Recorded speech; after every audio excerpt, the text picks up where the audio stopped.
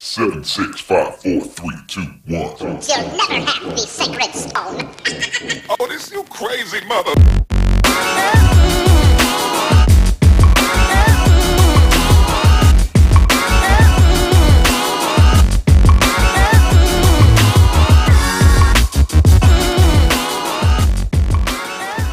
All right. We're here with poor sound quality because our decent sound equipment broke. So I'm here via cell phone at Buffalo Wild Wings for the 17th edition of Amateur Hour. I'm Cody. This is Troy. Hello. So we're going to talk about flag football today, and in the first segment, we're going to give every team their own compliment sandwich. All right, so what we have here, we have compliment sandwiches in the forms of haikus, because I'm a complete geek. So the first team is...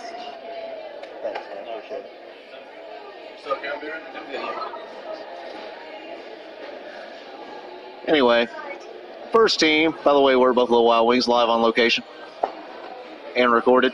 The first team is the Diamondbacks. So the haiku for the Diamondbacks / compliment sandwich is: running very fast but lack continuity, D-backs will be back.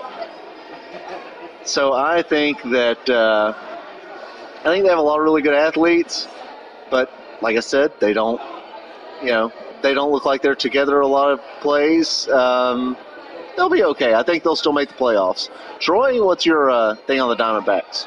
Well, I think they don't have the same team that they had last year, so they're just having, like you said, they're going to have to find some continuity.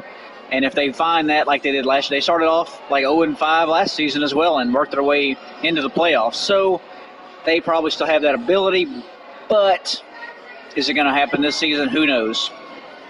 Okay, the next team up are the BMS Goats, tied for 12th in the league. So, Troy, go ahead. All right. The compliment sandwich for the BMS Goats. Goats show up on time with no athleticism, but they play so hard. Now, what do you think about that? It's as accurate as you could possibly be. Just right as rain. Okay. Although I do like how Ethan Eskane snaps the ball when he has his arms out and then he claps. It's kind of cool. And he dresses for the game. I have a bunch of accoutrements when I play, but he has colors and leggings and armbands and everything. He looks like he's about to play a tackle football game. I like that those guys enjoy playing. It's you can tell they put a lot into it. So, tied for number 9, first up is the squad. And the squad's compliment sandwich is: David Dam Dixon badly needs a quarterback throwing to Hawkins. And basically, if David had a quarterback that could throw to him and he could just run down the middle of the field and go up and get the ball, they would score just about every play. And if you could just dump it off to Robert Hawkins and let him run with it, you'd also be fine too on offense. Yeah, that's pretty good. They've got some really good athletes on that team. They really do. And this, just getting the ball to them in the right situations when they letting Hawkins run that little slant and get open down the field. He's so quick. And they can make plays. It's just putting it all together. And they got to win at the end of the game this past week. But, they need to get more of those. A little confidence goes a long way in flag football. A little confidence goes a long way in a lot of things. Specifically flag football. Yes. All right. Next up are the Expendables. So I'll give you the Expendables thing. All right, the Expendables. Flag pulling machines, can never score enough points, but getting better. Okay, so I wrote these just so everybody knows. So do you agree or disagree or like this? If I read it, I agree, yes. Yes, they do. They're very good defensively. They know how, they're very good at the point of attack defensively. They know how to pull flags. They just seem to have trouble stopping people and being able to hold people off at the end of games. But like I said, they're getting better. One of those teams that have gotten better every year, and they will continue to improve. Yeah, I think if on defense, they do pull flags really well, but they don't get back. they get beat by deep plays by every team. So I think that is their Achilles heel on defense. Their Achilles heel on offense is everything. All right. So they have Achilles heel. Yes, they have Achilles heels. That's what the problem is. Robert Girard has an Achilles knee. Next up is the Punishers. So I have two for the Punishers. The first one is that with autocorrect, Publishers becomes their name, which makes me giggle. I think that is probably the better one of the two because, like, when you type in Punishers in your phone, it comes up Publishers, and that's really funny to me. So, All right, the other one, the real one, is athletes everywhere with no clue of what to do and always intense, because those guys are about as intense as anyone I've ever seen. And everybody's pretty fast. They just have no organization at all. Yes, they have what I would consider a very pedestrian offense, or as some people say, a pop gun offense. So they've got some things to improve on, and they're also having trouble getting everybody there every week as well. But when they do, I'm sure they're going to make some plays. Yeah, I'm sure too. Who's next? At number 7, tied for 7th right now, the Purple Cobras, the newest team to the league, to the SETX FFL. They are young and athletic, but they can't stop flag guarding, and 2 wins are 2 wins. Well, 2 wins are 2 wins. The flag guarding thing, they've never played before. And they're already at a disadvantage because they have the old Soviet Union flags. So, I think they're getting better. The guy that plays quarterback can throw a ball. There's a screaming baby in the restaurant now, which is cool. Anyway, maybe it's the quarterback from the Purple Cobras baby. Maybe. Maybe baby? Maybe baby. Anyway. Hey, getting 2 wins in your first season in the first 5 weeks of the season, a lot of teams haven't done that before, so that's actually something that you can hang your hat on. Yeah, go talk to the Warriors or Team Ramrod or the BMS Goats. 2 wins. 2 wins or 2 wins. So anyway, next up, number 7, one of the perennial teams of SETX FFL, the Outlaws. Bruce is always good, but can't win with 4 players. Sosa, Square, show up. And that's because, well, they've shown up with like 4 or 5 people every week now. I feel bad for them because Bruce is awesome. And Cammy Sosa and Sean Abs Square are all great, but they need more players, Yeah, they lost a heartbreaker last week. The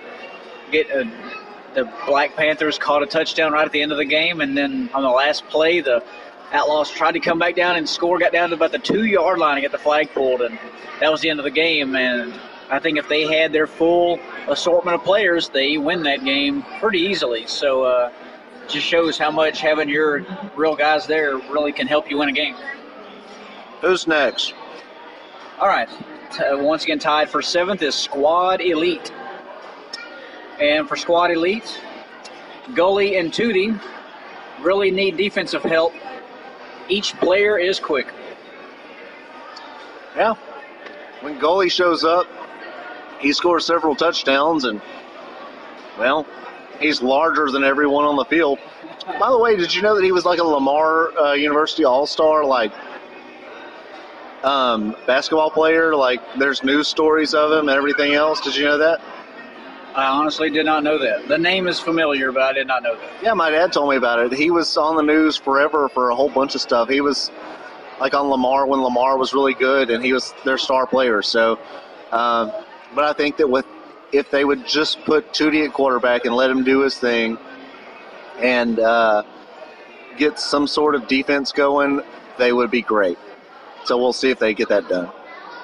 All right, who's next here? Let's see. Next on the list, at number 5, is the Trill Black Panthers. And they are the surprise of the league with inconsistent QB, but best receivers. They've had the best catches all year, I believe. There's like every game they have has 2 or 3 highlights on it, and I love it. But I don't think that they have the best quarterback play I've ever seen. So that's my take on the Trill Black Panthers. Yeah, I agree with that. They're going to be a good playoff team, but they've got to find some consistency at quarterback there, and they'll be all right. Good athletes on that team. Next is the Herd at tied for third. The Herd, and we have added great players, but getting very lazy and scoring at will. It's obvious by the look of our defense. We get lazy out there, and flag pulling and coverage is very lacking. Except for Joel Cole. Yeah, he's a very good flag puller, and Daniel Northworthy, 2 good flag pullers. But we are having some good offensive games, and it's fun to actually be able to score points as we and throw the ball deep and get the ball down the field. That's actually fun to watch. James Morrison and Carl Lameth, big additions for us. Carl and James, we love you both mutually, although mutually is not the correct word. I like you both. I love you, James Morrison. I love you, Carl Lameth. All right. So the next team at tie for number 3 is the 409 boys. For them, experience helps, while dissension holds them back. Clint moves them forward. So I noticed that, JC's been playing quarterback for them, and Patrick shows up periodically or inconsistently, whichever one you want to use. They just have to stay together, They all know how to play football really well. They just can't fall apart in the middle of a game on a quarterback controversy. Yeah, I mean, they're probably the most experienced team out there, but having, not enough people show up, the right people show up, it's hard to be consistent. And I'd hate to see them when they get all their guys for the playoffs. That's what's going to scare me right there. Who's next? The tied for first place, the Jack Boys. Here we go. Great healthy athletes that never show up on time and dominate all. Yes. I swear they can get the ball to anybody on the field, and they can score a touchdown. It's so frustrating if you're playing against them. And also, they show up 15 to 30 minutes late every single day. No matter what time the game is. Yes, so, yeah, they're awesome, though. They know how to play the game. Liberty's still playing, so they're awesome. And for the last one, also tied at number 1 with an unblemished record, the Showstoppers. For them, QBs everywhere aren't as good as Jake Dilt's Kun picks sure do help. Because everybody on that team can throw the football, apparently. But Jake Diltz throws the very best. And Cunningham will intercept anybody's pass any day when he's playing defense. Because you can't really intercept passes when you're on offense. So, yes. But he can throw with interceptions on offense, so that does happen. Yeah, he's the leader in interceptions on both sides. So anyway, that's our compliment sandwich segment. We would look forward to hearing any of your compliment sandwiches you'd like to put in the comments of this, because all 4 of you listen to this, and we really appreciate it. So we'll go to the next segment where we'll talk about the Astros and whatever else is going on. Troy, anything else? Yes. All right, stay tuned.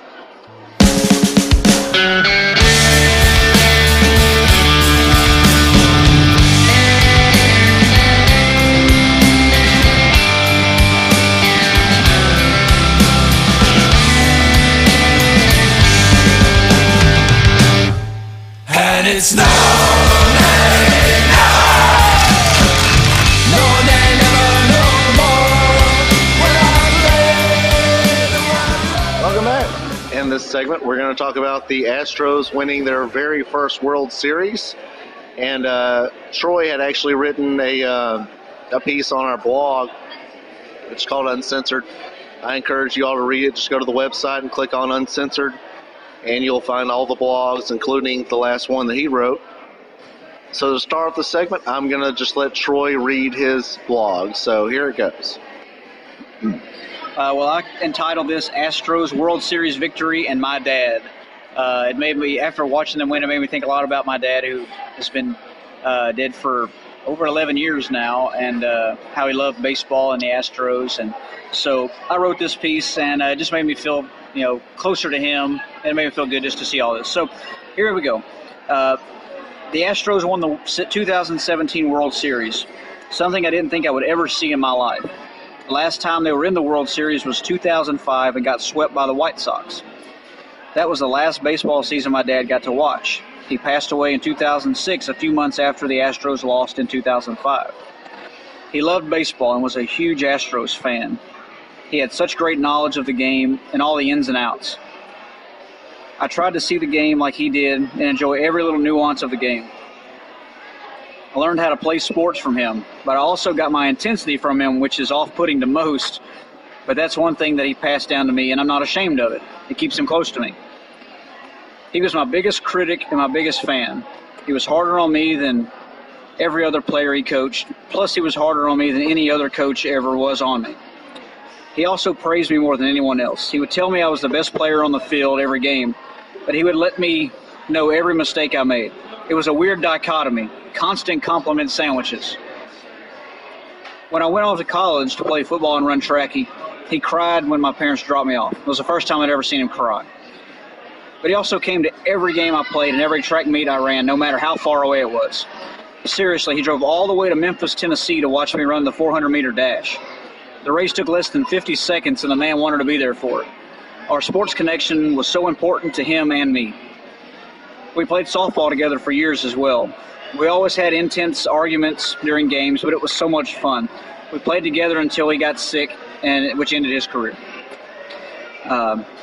I know he would still be playing today if he was around. I miss that so much.